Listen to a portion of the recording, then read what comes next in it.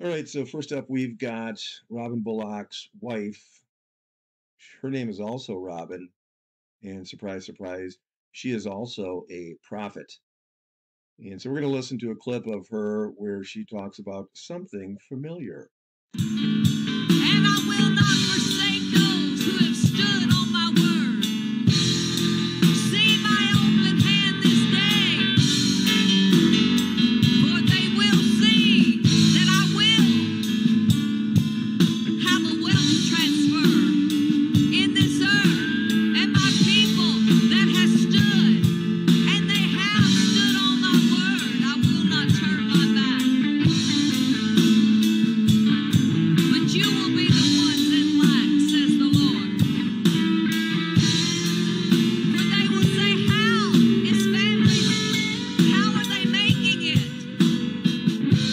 Only through those that tithe and have my perfection.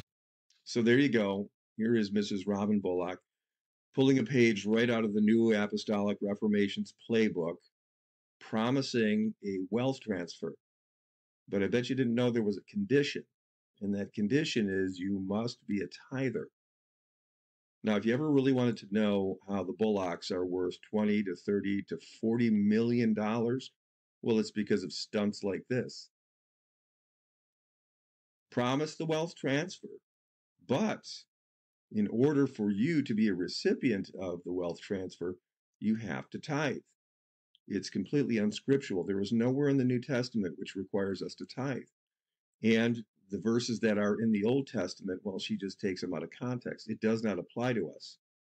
But here she wants you to believe that God is speaking through her, where God is saying, I'm going to load up your bank accounts. I'm going to give you land. There's going to be a lot of wealth coming, but you've got to be a tither. This is total manipulation. This is deceitfulness.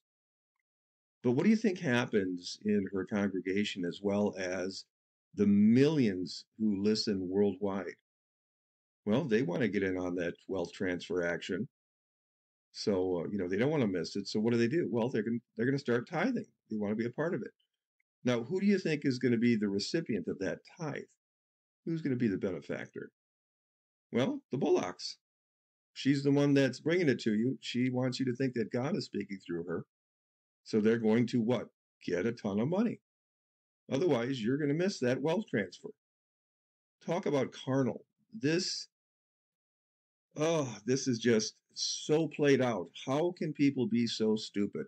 It really makes me very sad how they manipulate and how they prey upon the weak minded, the unlearned, and the simple, the gullible.